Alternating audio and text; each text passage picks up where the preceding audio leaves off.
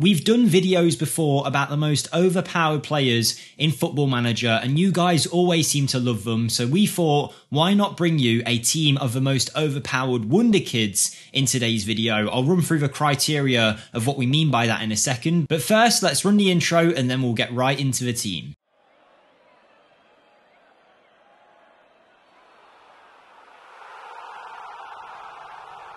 Hi everybody, Jake here for FMSCOUT, and as mentioned today I'll be bringing you a team of the most overpowered Wonderkids in Football Manager. But you might be thinking, Jake, what does that mean? What does overpowered mean? Well, we've got some criteria for these players, and I'm going to run through that first, so just bear with me. We have got players 1 that aren't the ones that you already know about in terms of Bellingham's, Mokoko's, Endricks. We know about those guys. We know how good they are. But 2, we're looking for players that are value for money at the very least. Some might be expensive, but still worth the money. 3, we're looking for players who have very good hidden mental attributes, which I'll speak about in a second if you don't know what they are. And 4, we're looking for people that a lot of you guys have said you've had great experiences with in the past, or we've had great experiences with. And finally, number 5, we're not just looking at players here who have great potential, but ones that can impact your teams right away. So with that being said, let's get into player number 1. And even though it's a little bit boring, we have to start with a goalkeeper in this team. Every team needs one, of course, and there's no better this year, in my opinion, than Elia Caprile. There's a few players who have a similar potential rating, but if you're talking about someone that already has a bunch of talent, and I mean you can see that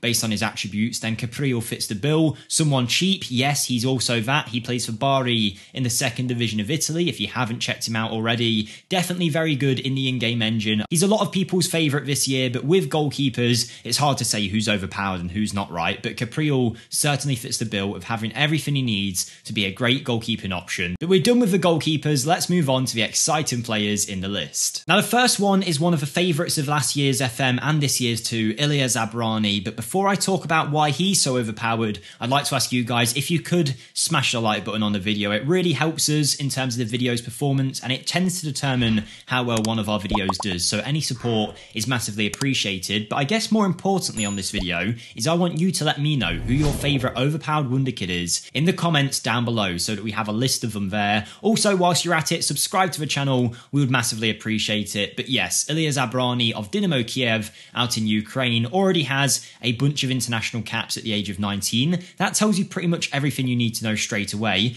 But we can go deeper than that, can't we? His attributes are already phenomenal, very well rounded physically and wanted by Premier League clubs, although I would argue he could play at a higher level than those clubs there. What's even better with him though are his hidden mental attributes. Now I won't go into all of these in every single player, but to give you an example of what we mean, Zabrani has 18 for important matches and 15 for consistency, with 3 injury proneness in this save. Now for a lot of players this is randomised and there isn't a set value, but I believe Ilya here actually has fixed ratings for those hidden attributes. Either way, even without them, he'd be an incredible player. With them, he is a must sign. I mean, £10 million or so for this kind of player is phenomenal. Now let's move on to our other defenders. And it's Mr. Versatile, the very, very talented Nikola Zalewski, the Polish international with 5 appearances at the age of 20, who plays as a regular starter for Roma. Now, he's going to cost you just under 20 mil, but he's definitely worth it. Like I say, Mr. Versatile. He could play fullback on either side, number 10, left mid, right mid, wing back. He's good with both feet, actually right footed, but also pretty good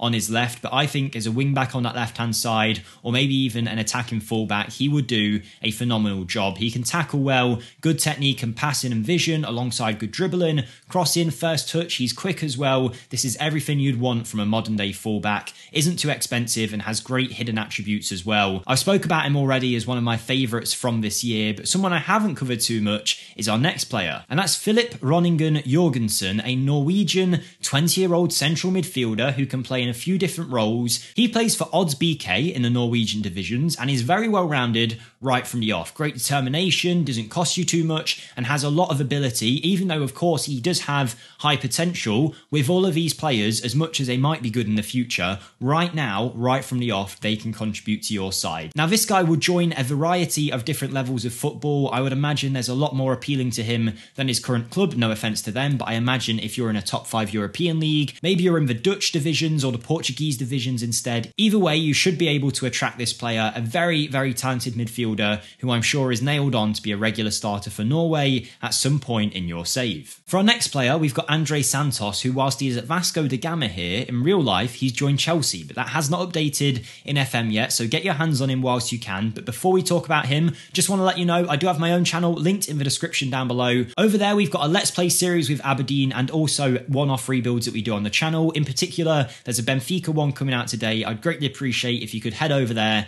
and check it out. I'd be massively thankful if you did. But Andre Santos is the complete package. Chelsea have made a great signing by the looks of it in signing him. He's very well thought of in Brazil and he is extremely well-rounded in Football Manager. For £5 million or so, you're getting a guy who doesn't really have a flaw on him. Yes, he can tackle well and he can pass, but he's also good at finishing, good dribbler, good first touch. Certainly could play pretty much any role in that midfield. He's got the flair as well, as all the Brazilian midfielders do, and I think he'd be a great signing in your save, and he is very good in the in-game engine. If you're looking for a midfielder with a bit more creativity though, Pablo Torre could be the one for you. This guy is just exceptional. There's no other way to put it. £10 million from Barcelona would be a great deal, but you can't sign him straight away, I don't believe, as he's only just joined from Racing de Santander, where he was exceptionally good. But the reason I love him is he has passing 16, vision 16, and technique 16. Basically, he has got that at a level that players of 28, 29 years of age can only dream of. Corners, crossing, dribbling, finishing, first touch as well.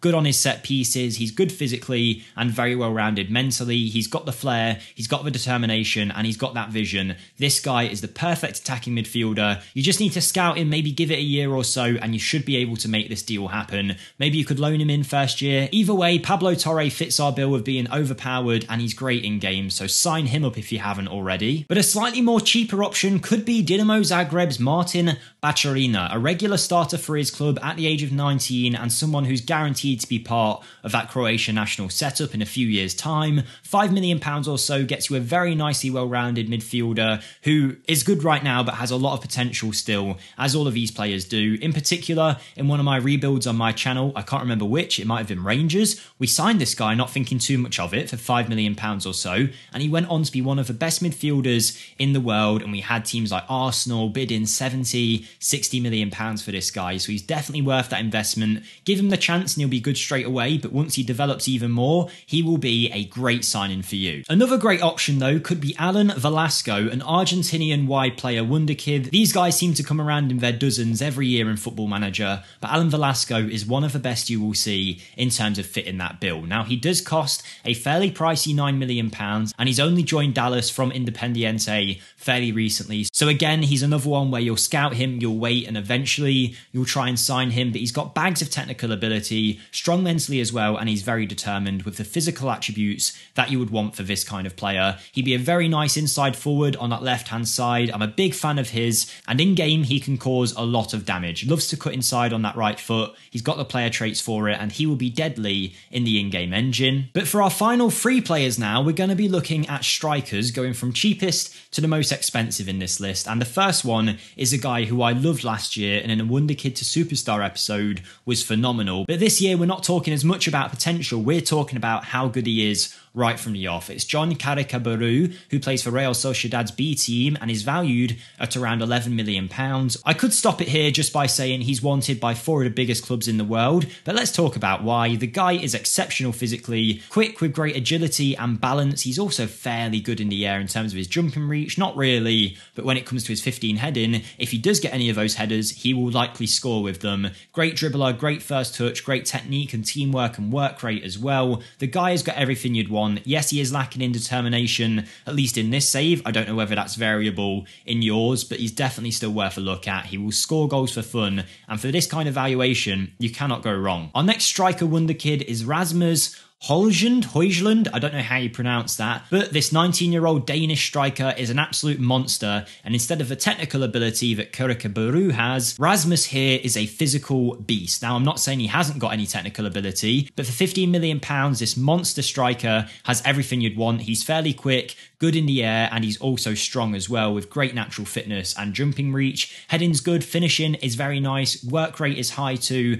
and his determination, his decision-making and composure is also at a nice level for a 19-year-old, 6'3", left-footed striker, but if you do get a chance to bring him to your club, he will tear apart your leagues. And our final player is French under-21 striker Arnaud Culimendo. He plays for Rennes in Ligue 1, but I've been told he's now agreed a transfer with PSG. I haven't checked that myself, but if so, you could see why PSG would go for him. One, to weaken a rival, but two, this guy clearly has bags of talent. A pacey beast up front who's also pretty strong on top of that. He's very, very well-rounded technically. He can dribble, finish, and has a great first touch. His passing's also at a nice level with 13 vision, 12 passing, and 14 technique. Works hard, is great off the ball, but what I love about him for a player so young is his decision-making, and his composure is already at a brilliant level for a 20-year-old. He's guaranteed to score you goals, has everything he needs. If you haven't tried him already, he could be a great striker in your save. But there you go, everyone. That is 11 of the most overpowered Wonderkids in FM23, whilst avoiding